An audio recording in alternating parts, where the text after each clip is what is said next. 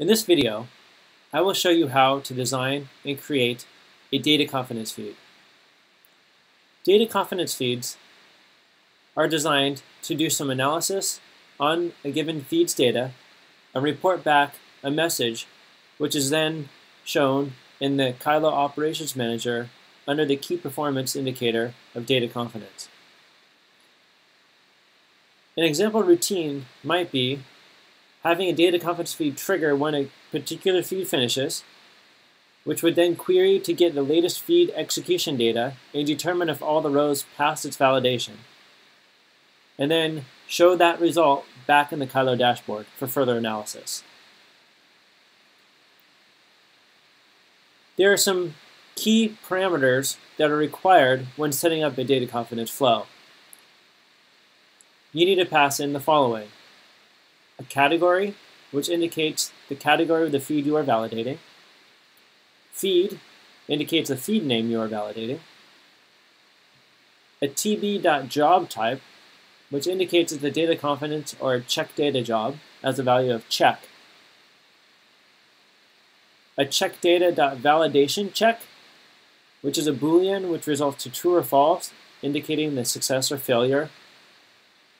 And an optional checkData.validation message, indicating what happened, whether it was success or failure.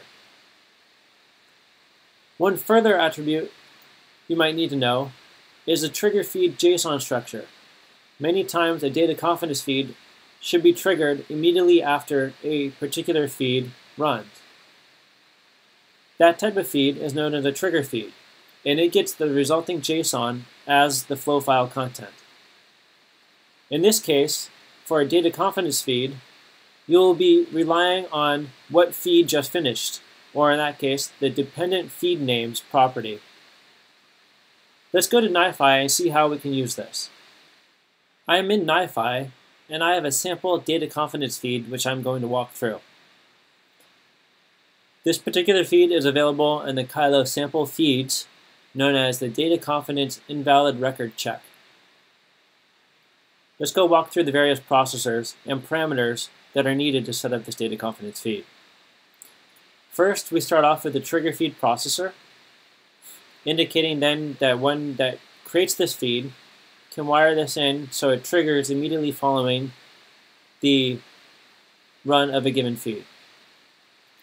Next, we're going to evaluate that JSON structure passed over from the trigger feed to get the feed name we're going to validate. In this case, we're going to use the JSON path and grab the first value in the array of dependent feed names. This will be a string indicating the category dot feed name that we want to validate.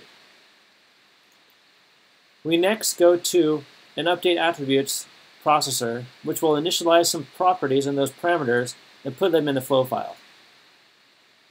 Here we're going to be using NiFi expression language to parse that feed name we just got from the JSON and get the category, the string before the dot prop, and then the feed name, the string after the dot.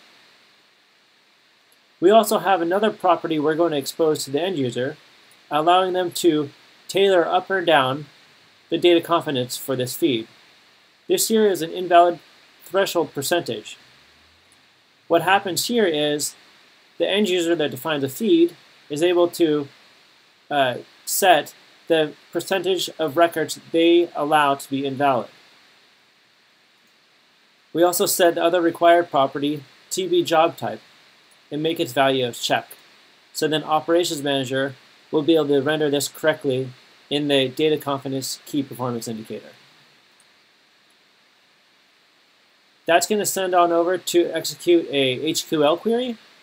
This query is going to go and run a select and look at the last run for that given partition of that feed and query out the total records that were valid and invalid, along with the validation message. We're going to convert that data from Avro to JSON, and then we're going to add in a few more parameters back into the flow file. We're going to parse the message and the validation success or failure key from the HQL query. We're going to add in some other properties which then can be viewed in Operations Manager, indicating the total number that were invalid, the percentage that were invalid, and the total count that was processed. I am now in Kylo. Let's go look at the Data Confidence Invalid Records template we just saw in NiFi.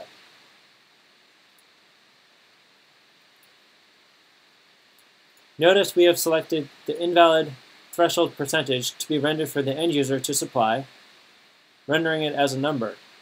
Therefore, they can indicate a percentage they allow to be invalid. Now let's go create a feed using that template.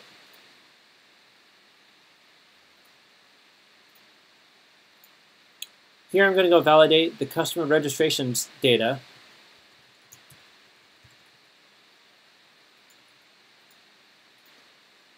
And now I supply the invalid threshold percentage. In this case, let's only allow 1% of the data to be invalid.